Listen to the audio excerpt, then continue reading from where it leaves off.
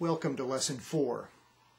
In this particular lesson, you're going to be learning about two very important aspects in music. If you think about music, it's actually really quite simple.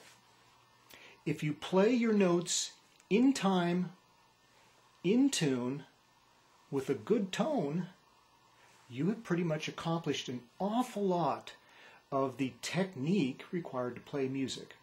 Now, I understand that there's other features to music, vibrato, musicality, obviously the phrasing, dynamics, and things like that.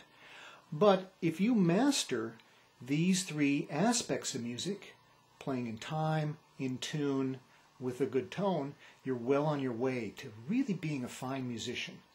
So this lesson is going to be very important because we're going to handle two of those aspects. We're going to talk about playing in time, and then later in the next lesson we're going to talk about playing in tune. So you might want to think of there being 5 aspects to starting a tone. First, exhale, get the air out of your lungs. Next, inhale, put your tongue on the tip of the reed, start the air pressure going, and release the tongue. You need to do all of those, however, in such a time and such a place that you can start the first note on time. So let's take a look at a little exercise and practice our breathing before we start notes. So this first exercise, you can see we have a measure of rest, a breath, and then 2 half notes. I'm going to set the metronome for the pulse of 60.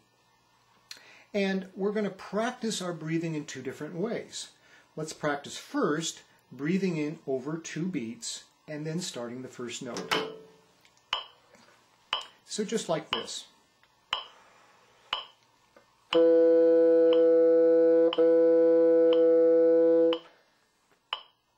I took a breath over 2 beats. That gave me plenty of time to take a big breath. This is the sort of thing I would do for a very long phrase. But most often I time my breathing to the beats in some way. So let's try breathing in now with just a single beat allowing for the breath. Here we are.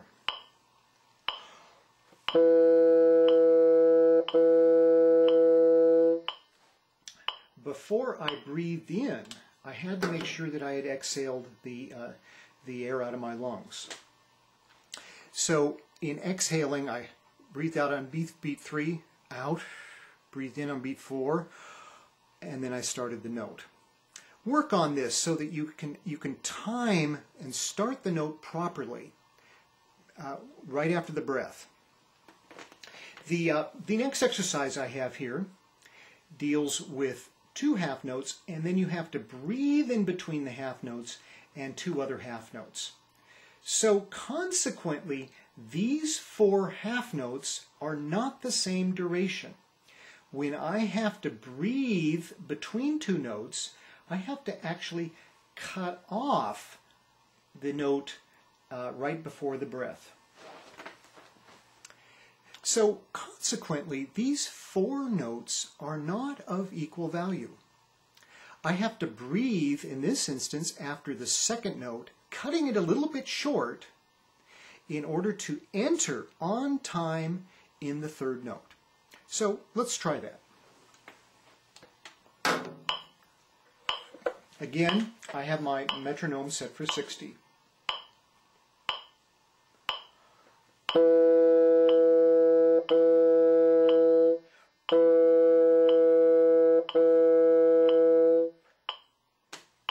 Try that exercise several times till you have really mastered it.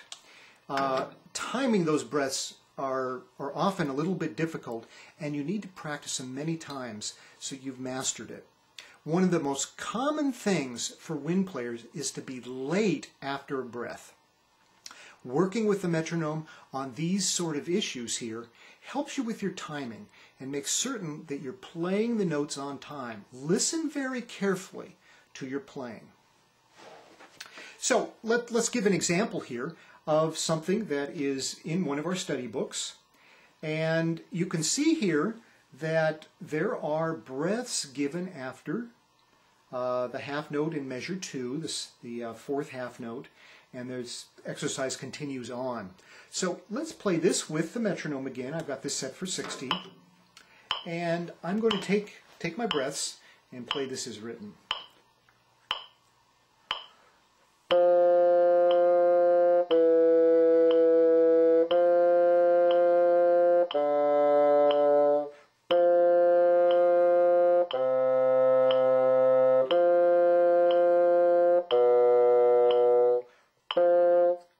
And I forgot how it goes on there, but in any case, I played that next note.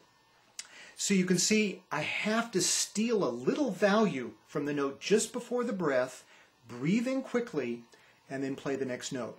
In these instances, I didn't breathe a whole beat. I've learned well enough in my playing how to just cheat the note a little bit and take my breath. But at this point in this lesson, you might need the entire beat to breathe in, and that's just fine. We want to just make sure that you enter on the next note in time.